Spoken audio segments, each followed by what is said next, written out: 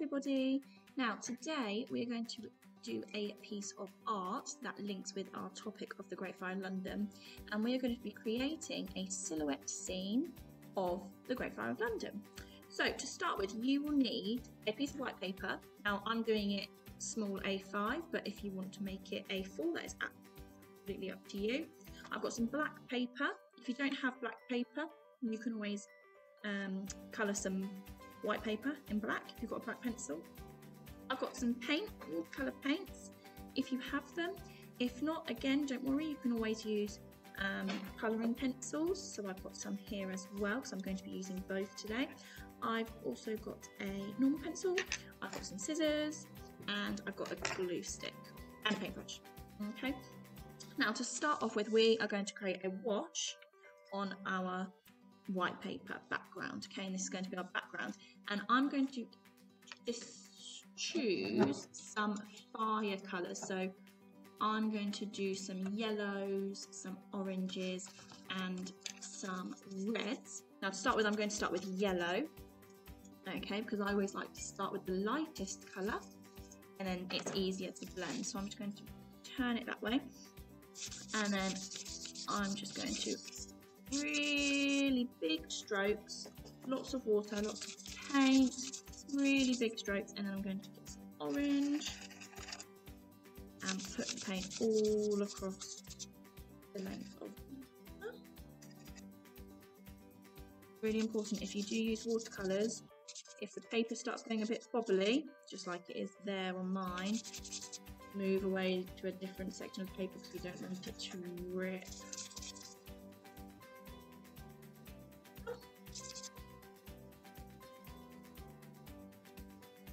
And you can always add maybe some fire flames.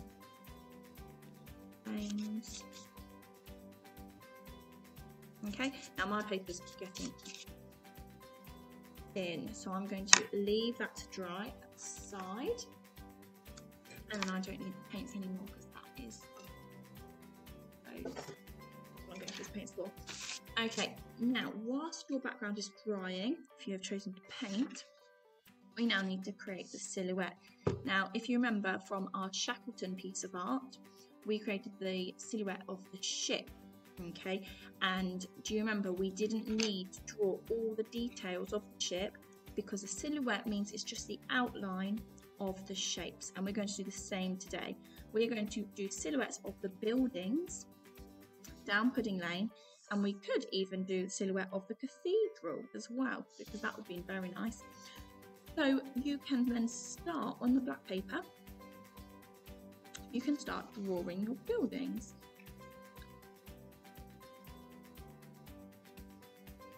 You're happy? You are then going to cut them out. Okay. If you want to, you can always add windows as well, because that will be very nice for the next step that I'm going to show you in a moment.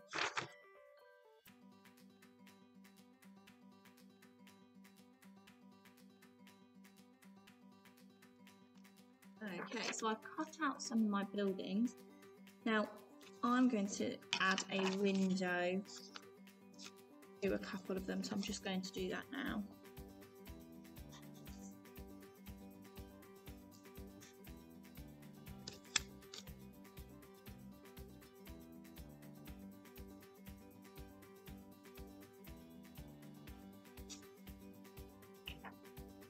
Now to cut out the windows, I've drawn, I don't know if you can see with the pencil, if I shine it, I've drawn some windows. Now because they're in the middle of the shape, it's going to be tricky to cut out, so I suggest maybe folding it in half, maybe not pushing it down so it's creased, but just folding it gently in half and then cutting the window out along the edge. Very fiddly, you might want to get a grown-up to help you with this part. And I'm going to do that for all of the rest of the windows now.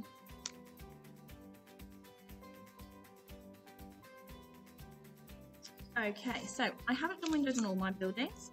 I've done it on my cathedral, and I have also done it on one of my other buildings as well. So we've got the background, we've got the buildings. There is one thing that we are missing. Does anybody think they can guess what we are missing for the Great Fire of London? Well done, we need the fire. So I'm going to put my buildings to the side. We don't need those just yet. And my background is still a bit wet. Now for the fire, you can use paints again if you want to, or if again you don't have any paints, you can use colouring pencils. I'm going to use colouring pencils just to show you that both can be used. And I'm going to just draw some flame shapes on another piece of white paper. I'm going to do some quite big. I'm going to do some big ones that can go around the buildings. And I'm also going to do some little ones, which I'm going to put, I'm going to turn it upside down so I can do some little ones on this side. Some little ones that are going to come out of the windows that I've just cut on my buildings. So they can poke out the windows. Okay, so I've done some flames there. Again, you might draw some and then realise you need some more. Maybe a couple more. You can do as many or as little as you want. Because it is a big fire, I'm going to do lots. And again, I'm going to start with the yellow and just use the fire colouring pencils to put in all my flames.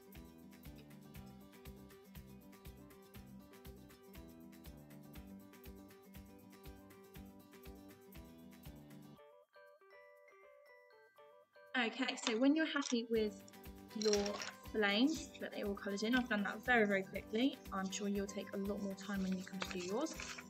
You then need to cut them out. Very carefully following the lines so you get the flame shape. I'm going to cut all my flames out and then I'll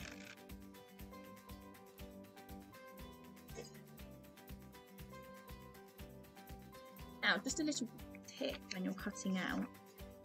If you keep the scissors in the same place, it is a lot easier, and to move around the shape you move the paper around. So you see my scissors staying facing you. See that? I'm moving the paper to follow the lines. Okay, and then that just stops you from finding it really tricky around. Okay, so that's just a little if you're struggling to cut out.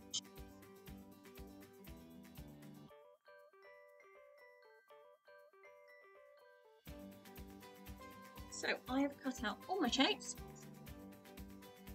So if I just my buildings, I can, before I stick it onto the background, I can take my flames and stick it, you see, in, oops, stick it in the window and it looks like the flame is coming out of that building. So I'm going to use my glue stick now and just stick the small flames to the windows where I want them to kind of come out of.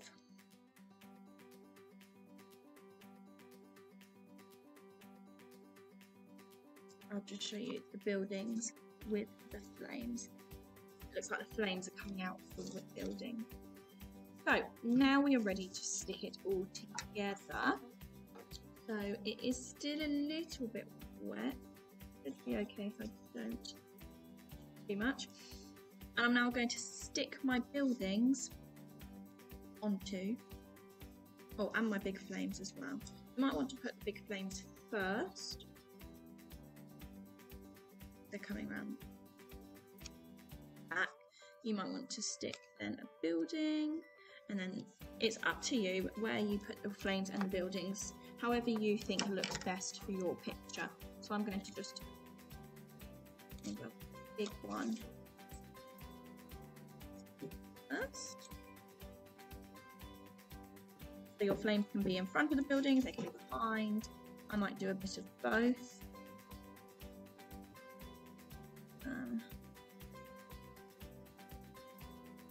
I'm going to put the key there.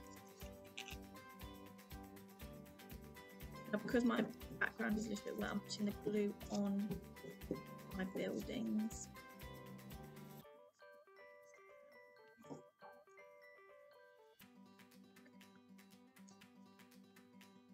There, and then maybe a flame.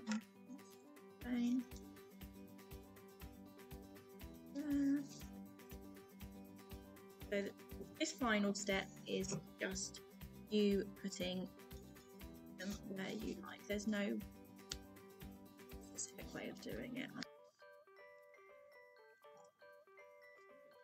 But just remember that the buildings were very, very close together. You need to make sure all your buildings are together.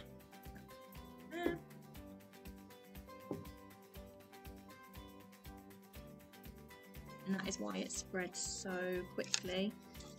Buildings.